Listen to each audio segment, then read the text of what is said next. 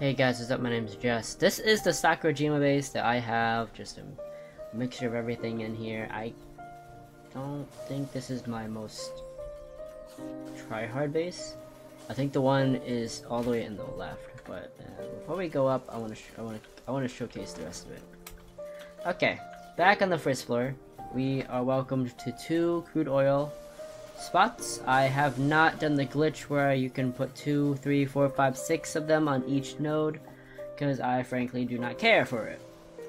At this base, it's just a big open grid, 19 by 19, same exact thing. I make the Palasteel right here. Oh wow, we're running out. And I have other machinery all over the place, and why is it lagging so bad? Hello? Okay, second floor. This one I like a little more. It's nice and open. We have a lot of machinery, trees and stuff. Please tell me that you guys got to this. No one got to this yet. Oh, I know why. Huh. It's because they're all upstairs. Let me just clear this out so the Bushinok can actually do something with his life. Come on.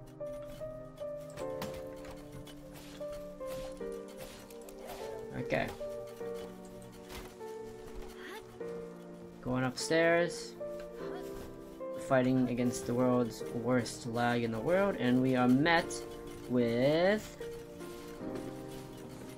some ranches, double ores. This is a hole in one, except for cake. This is a fully independent base. We got a lot of ores, we got a lot of stone, we got a lot of stuff, and right here is a lot of PAL gear. I'm saving these for their own specific videos, and yeah. This is a nice lovely base. If I ever felt like it, I could just hit a mushroom tree, and garner a lot of mushrooms. So, you know, that's some free, decent food. And this is the 4th floor. This one is where the majority of the pals actually spend their time.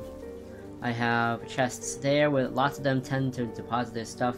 For all the pals that aren't able to get into this area, specifically the Woompos, I have the Woompos and Hell Zephyrs do it. And this is where they deposit all this stuff.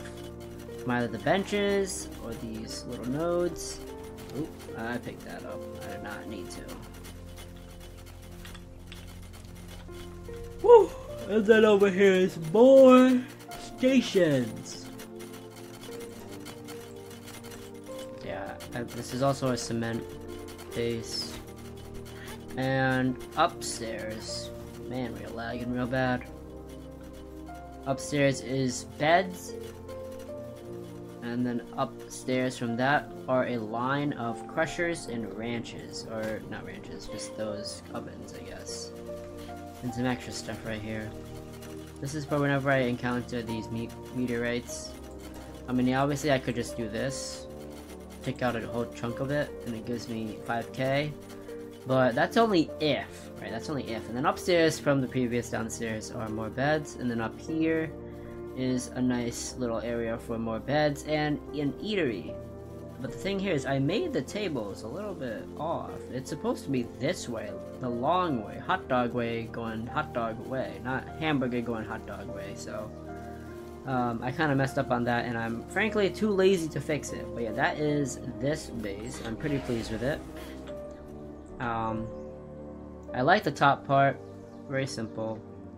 Bottom part, nice little factory, so to speak, going in here. Everything above, like, the 3rd floor and up is good. Everything below that is, like, not the greatest. And I will say that right here in this area, I did have the assembly lines previously. And they were right next to these burners. But, right now I don't care for them.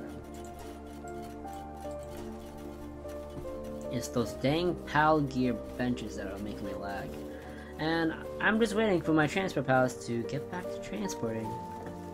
Because that is what they need to do.